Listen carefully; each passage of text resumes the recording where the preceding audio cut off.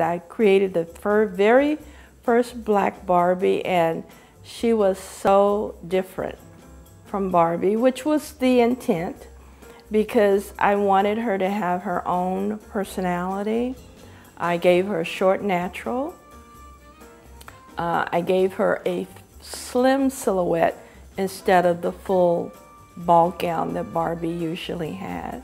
I gave her, she was mainly in primary colors instead of the fantasy pinks and blues and that kind of thing. So she really had her own personality. She was named Barbie, and I named her that because I wanted her to be associated with the Barbie group, but I did not want her to have Barbie's personality or Barbie's look or anything about her that was Barbie. But just attaching the black Barbie name to her, then sales really took off for that. When I started, the first 10 years at Mattel, it was just me, just one Afro-American designer. And when I was in a position where I could hire designers, I hired 2. I find that there's a lot about Afro-Americans that's not spoken about, and a lot that the kids really need to know about.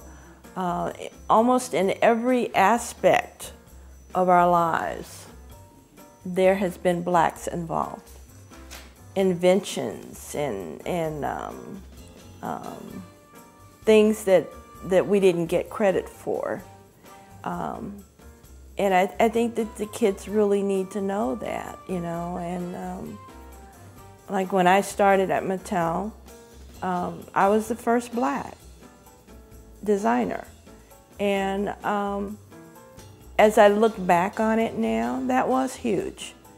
It wasn't, and it was because of my just really kind of pushing the bar.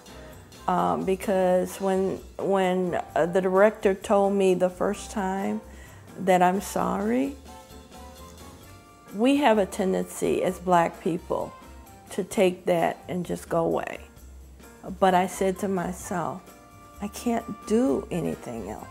So I have to pursue this. And I did, because nothing ventured is nothing gained.